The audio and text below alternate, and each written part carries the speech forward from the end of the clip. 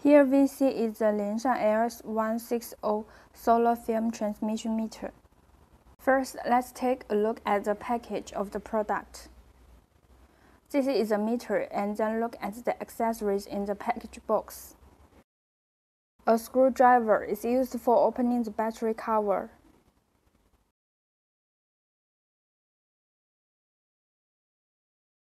A user manual and a certificate card.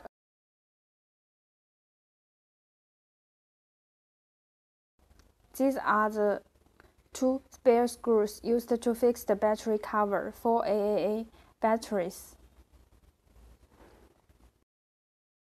These are all the accessories of the package.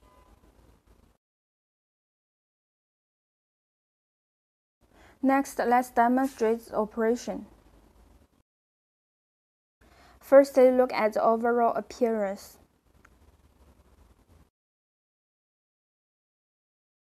Visible light transmittance, UV rejection, and IR rejection are on the right side of the screen.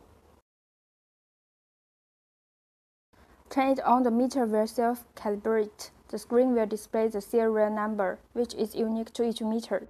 The VLT means visible light transmittance. The value is 100% now because there is no test sample.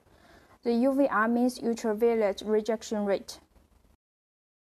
The IRR means infrared rejection rate. UVR and IRR are both 0% now. Now let's test a sample.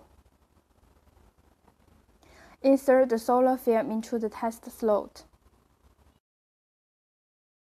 The meter will display the result immediately. The VLT is 72.4%, UV rejection is 99.8%, and the IR rejection is 84.4%. After the test, press the hold button and then you can take away the solar film. The data will be logged on the screen and the hold symbol will appear on the screen. The improvement of the meter lies in accuracy changes from 1% to 0.1%.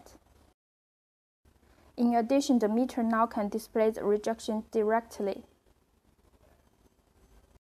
In the hold state, press the hold button. The backlight will be lit up again. If you want to start a new test, press the hold button again. The data will be unlocked. 3 values return to original value. The hold symbol disappears, and you can start testing again. Press the hold button for more than 3 seconds to power off. It will shut down automatically without any operation in 3 minutes. The above is the operation method of LS160 solar film transmission meter.